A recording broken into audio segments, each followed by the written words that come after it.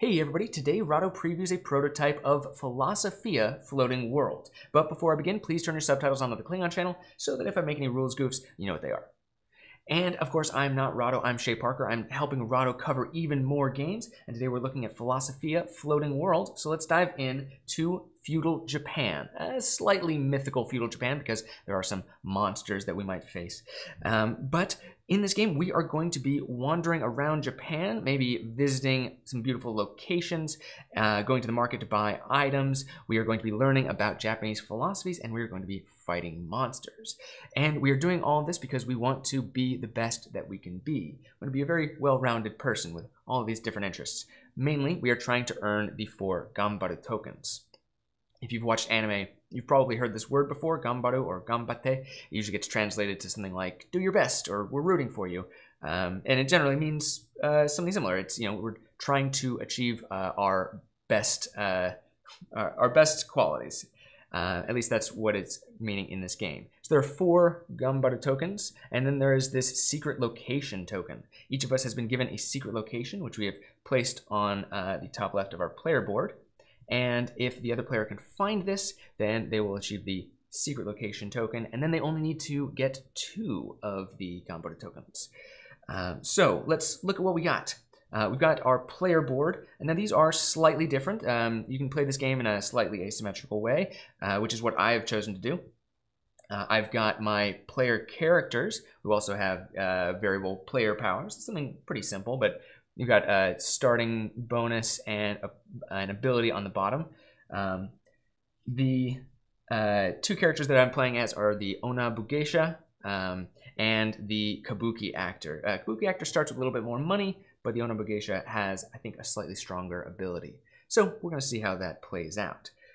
Now, we've also have on our player board a number of actions, and you can see that some of them are covered up. An interesting thing about this game is that when you achieve things, like if I get one of these Gambaru tokens, it's going to then cover up one of my actions. And then once these actions are covered up, they are no longer usable. So the more you achieve, the harder it is to get better. But that's a problem for future Shea. For now, we've got an island full of possibilities. So I want to jump right in. Now, we'll start with our Kabuki actor on our left. At the beginning of the game, it's actually a little bit simultaneous. In fact, most of this game is meant to be played simultaneously. There is a turn-based variant, which is what I'm going to be using because I'm literally one person, and I can't have, as much as I want to, I cannot have 2 simultaneous thought processes going on. So the way that it works is you take your deck of cards. You start off with a starting deck of cards. They're the same for each class, though the artwork tends to be different because they're really trying to show off this traditional ukiyo-e artwork. If you want to take a look, there's all of the cards have unique artwork, and they are all traditional Japanese paintings. So what I will do is I draw 6 cards. I will then hand it to the other player. So right brain here is going to take the 6 cards, and I'm going to choose one of them to discard immediately. So I look through, what do I think they are going to want the most? And as you can see, there's this great artwork, but what we're really looking at are the symbols on the bottom. Because these are things that you're going to collect and actions that you're going to be able to take. So I think I want to get rid of something that I think is going to be valuable. I see this card here that gives them builders, and I know that builders are pretty valuable, so I'm going to just take that and discard that for them. Let's see, I'll put it down here. And of the remaining 5 cards, I'm going to take each of them, and I'm going to place them into 2 piles, one with 3 cards and one with 2. So I see. So this is where I want to maybe make the 3 pile filled with cards that are slightly less valuable. I see I have 3 cards here that don't have any collection. So I think I'm going to make this their 3 pile, and I'll make the 2 pile filled with some slightly better stuff.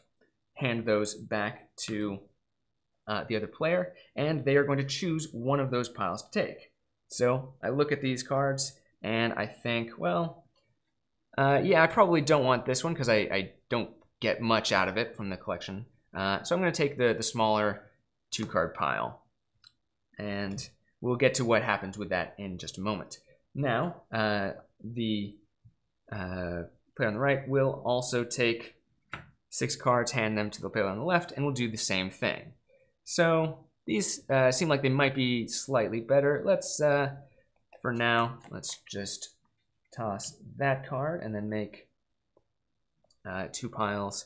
So there's a pretty good variety in the cards that we just drew, but you know, we want to make sure that we try to make it so that, you know, you're giving your opponent a tough choice.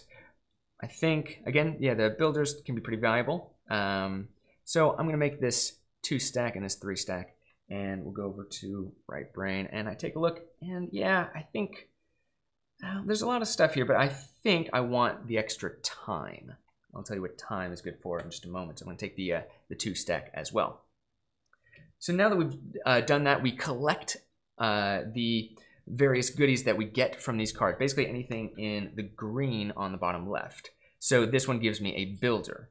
Builders are going to be important for building both our the 3 Shinto shrines and the pagoda. Each of, if I can build all of the 3 Shinto shrines, I get the Shinto Ganboro token. If I can build the pagoda, I get the Buddhist Ganboro token. So I want builders. I want to be able to build. So I'm getting that, and I get a time token. Time is used for the actions that we have on our board, as well as building. Again, I think my strategy over here is going to be building first, and then we'll go from there. So passing it back to the left player, taking their cards. We start with, we get a coin and a time, so that's nice and easy. Just grab those resources and drop them on our player boards. And now, at the end of the collect action, we are going to be placing time on any other actions that we want to take. We are going to get actions based on the cards that we have just gotten. So I know that I'm going to be able to acquire another season card, and I'll be able to search locations, or I'll be able to reveal a location, which is going to help me towards finding my enemy's secret location. But I might also want to do something else. Maybe I want to go to the shop. I've got a little bit of money, so maybe I want to go to the shop. I can buy shuriken. Weapons help me against fighting the monsters that come up, or I can get one of these little cards that will give me a one-time use ability. This guy will let me search once in the game whenever I want to. So maybe I want to put something like that. I've got plenty of time, so I don't see why I shouldn't. But these cost money, and I'm not flush with cash exactly. So I think I'm going to put a time token on wisdom, and I can get some of these wisdom cards, or one of the wisdom cards. And I'll leave it like that for now. Going back to right, I think I'm going to do something similar. I don't have a lot that I can really work with these. I've got a movement action and also a reveal locations action. So I wanted to do something a little bit more. I don't have much money, so going to the shop is not, I think, going to be useful for me. And I can't build just yet because I don't have all of the required materials. But I think I will also go and get a wisdom card. So now that we've locked in our actions, we will move on to the action phase. And this is another thing that would happen simultaneously. It's pretty easy to just go, everyone taking the actions that they want to take. The only issue is that occasionally you want to do the same action, or you want to do an action that counteracts something that someone else wants to do. And in the simultaneous version, we would be able to stop someone from doing something by using our influence. Whoever is higher on the influence track gets to determine how that works. But because I'm doing a turn-by-turn variant, that won't be able to happen quite as much. So we'll start with our Kabuki actor on the left, and I get to do an action. I've got 3 possible actions. I can reveal a location, I can grab one of these cards, or I can get some wisdom. Let's start by, let's just reveal a location. So I spend my reveal location card and I grab one of these location tiles. These are the same as the ones that might be one of our secret locations. So I take it and I reveal Fuji. So I'm going to take it and put it on the Fuji space on the board. And so now I know that if I want to go searching for the enemy's secret location, I don't need to look in Fuji. But also for playing that action, I get a coin, which is going to be useful for me later. Passing over to right, so I don't really need to move right now. I've got this move action, but I don't feel that I need to go anywhere at the moment. So I'm just going to discard this card and get a coin from it. So I'm feeling a little cash poor. Bring it back. All right, I think now it's time to get some cards. I've got this get cards action, so I'm going to play that. And let's take a look at some of the location cards that we have available. Again, all of these are showcasing this ukiyo-e artwork, but this is also a deck building game. So while we can look at these, the most important information is along the bottom here. Again, they're give you collect abilities as well as the actions that they let you perform. Some of these are landscapes, as you can see, they're kind of sideways. And if I can get one of these and place it, then I will then permanently have this action available to me. This one specifically being the burn action. But that's not always easy to do because of the I cut, you choose kind of nature of selecting your cards. So I'm looking at what I think will be most valuable for me, but there is something else that's important. On my player board, I have been given a discount. Basically, I get winter cards for 1 coin cheaper. So if I want to look at what down here is a winter card, then I'm going to see which cards I'm going to have a discount on. So I've got the View of Shiba Coast here, and this is a winter card. It costs 2.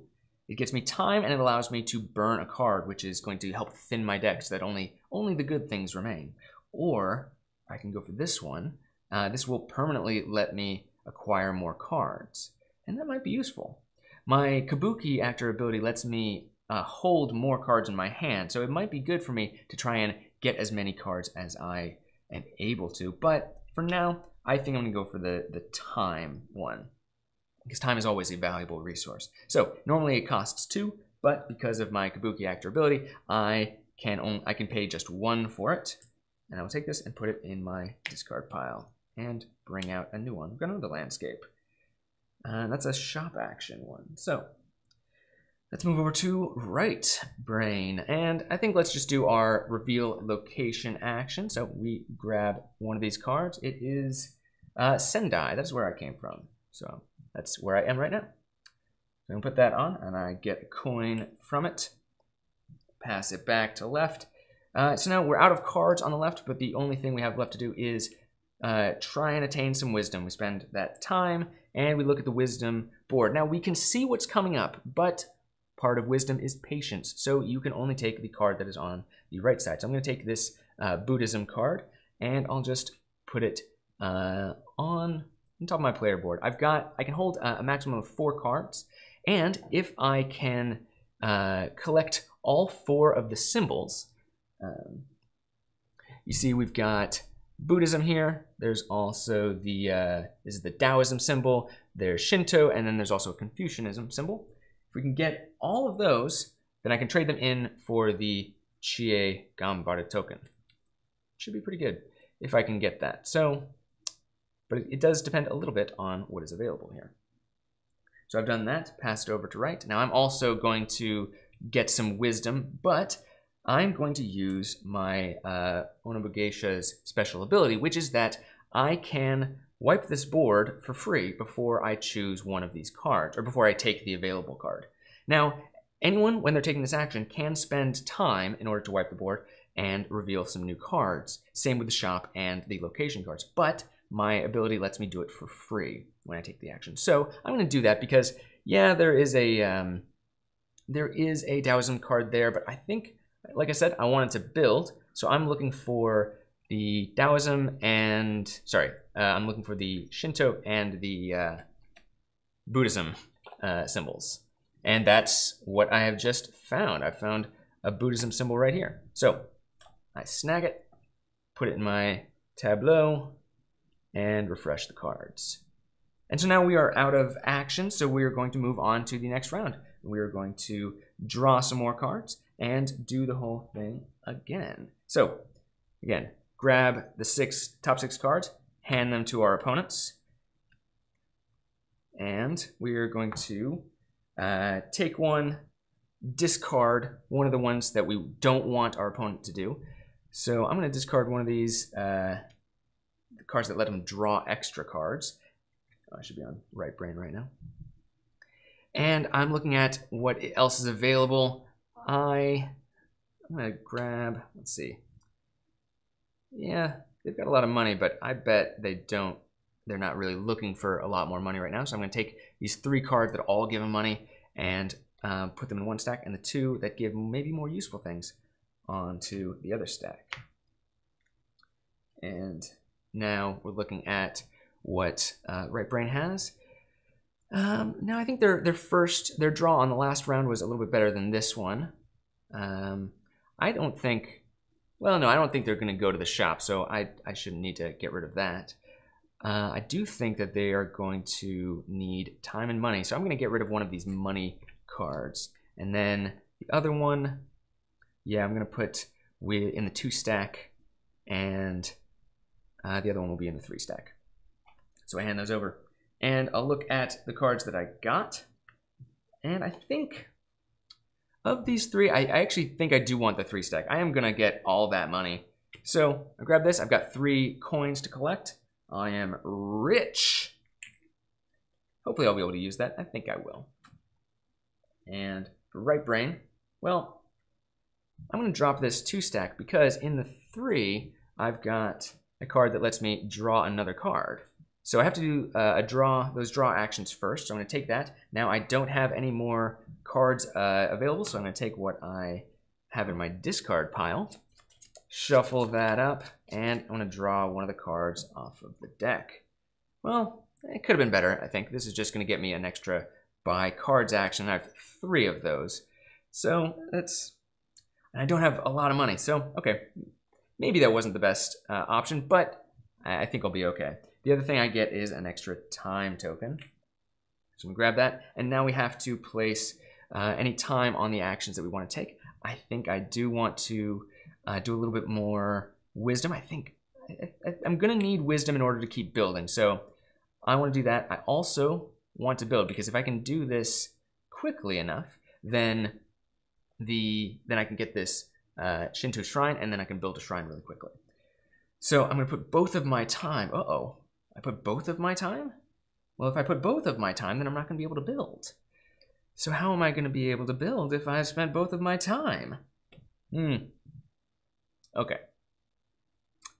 I think I'm not going to spend both of my time. I'm just going to spend one. I'll build next round. So let's go to left. What are we planning on here? I've got all this money. I do have a buy action. Ooh, but they left me with this festival marker. The festival is going to allow me to turn my money into time and vice versa.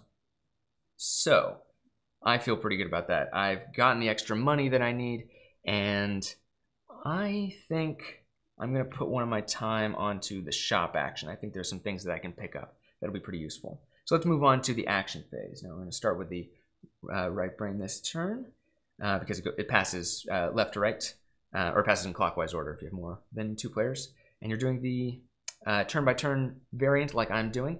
So let's take some actions. I know that I want to get that wisdom.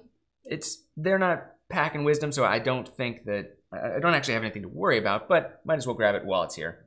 So I'm going to grab this Shinto wisdom card, place it there, slide everything over. I could have replaced the other cards if I wanted to, but I don't have to. Now the next one is going to be pretty valuable. I hope I can get that, because this guy has 2 symbols on the top, Confucian and a Buddhist one. They aren't worth. It's not good for both, but whenever you're spending, you can choose one or the other. So pretty useful. Passing it back to the left, we've got some things we can do. I did want to go to the shops, but I definitely want to play the festival token. So I'm going to play that card, and drop the festival into my current location. And now, at any point in any phase during my turn, I can exchange money for time and vice versa. So I've got a lot of money. I don't have a ton of time. So why not just turn 2 into 2? That feels pretty good. Yeah, why not? And going back, I've got a lot of buying card action, so I probably want to do something with that. But I know that Left Brain is going to go to the shops, and I do have a shop action, so I think I want to get one of these cheap items before they do. So I'm going to spend my shop action card. I'm just going to spend 1 coin because the cost is on the top here. Well, I can spend 1 coin for the search action. It's just an anytime use search action. I actually think it might be better to spend 2 coins on the shuriken.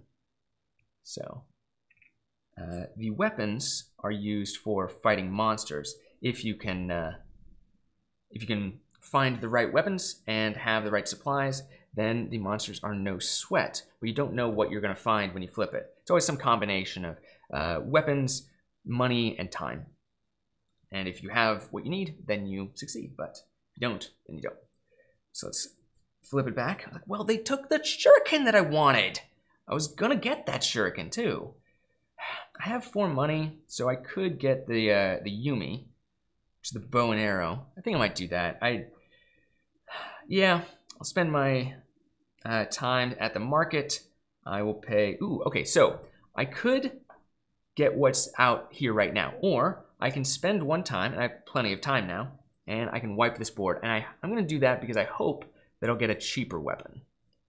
So I'm going to wipe the board, just grab all these cards, put them on the bottom of the deck, and we'll see what we get.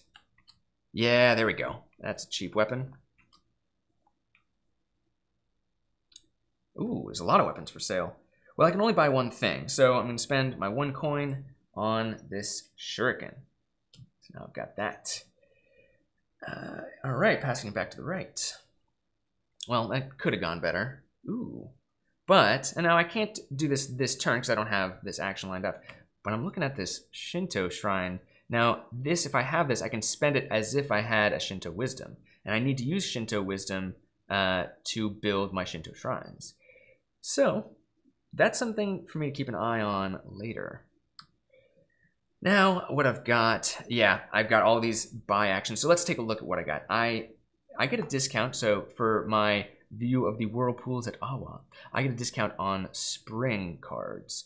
And I do see a couple of spring cards out here. I only have the 1 coin, so the only one I can actually afford is this one. But this guy gets me 2 builders. And those are going to be really useful for building, which is what I wanted to do. So I'm going to do that. I will spend that card. I'll spend a coin and grab this good building card. Wow, all these are really expensive. We'll see if it becomes worth it to get the others. All right, back to me. I've got a move action, which I don't really want. I've got a buy cards action, which I think I could make some use of.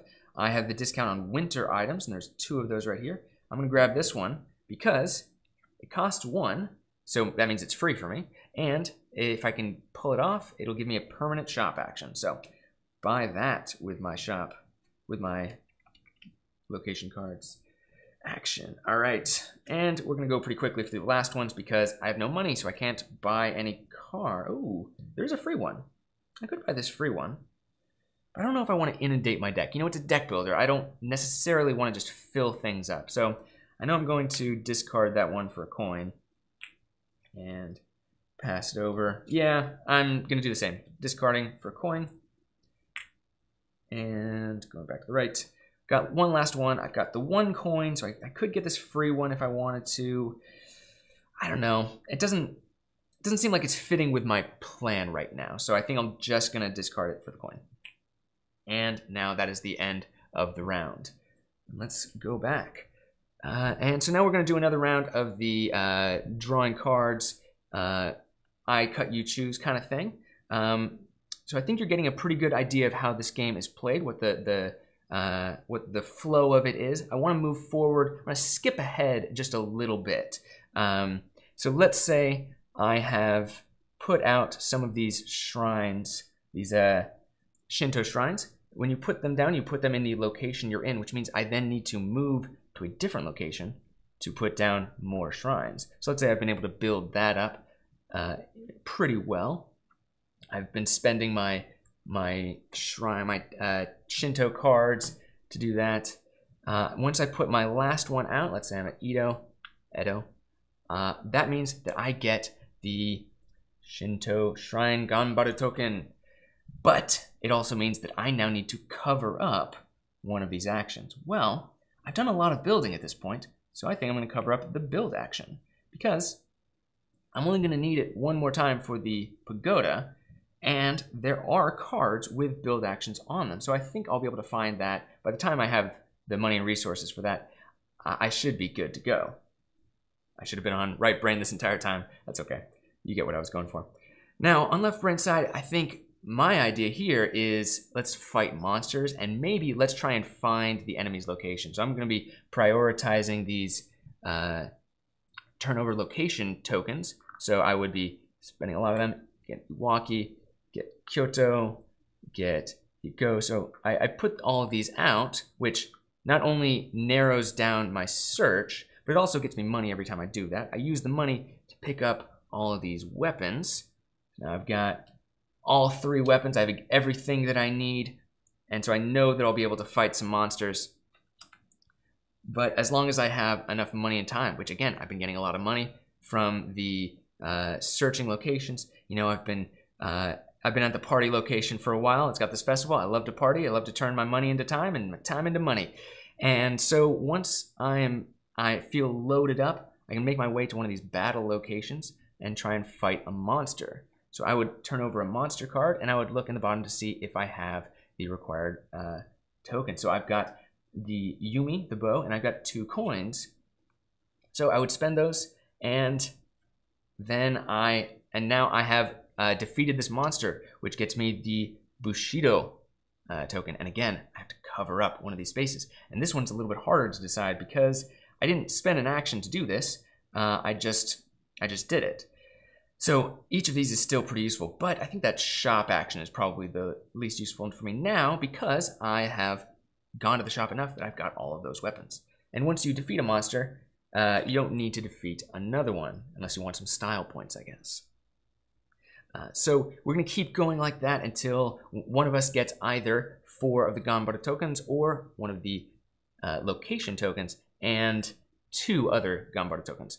And then whoever does that first is the winner. So I will see you over in the final thoughts you can get to by hitting the link in the top right or the link in the show notes below. So I'll see you there in 3, 2, 1. Bye-bye, folks.